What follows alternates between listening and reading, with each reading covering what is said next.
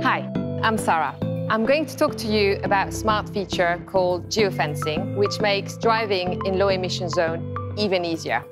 When your vehicle enters a control area, such as a low-emission zone, the system will automatically switch to all-electric drive mode.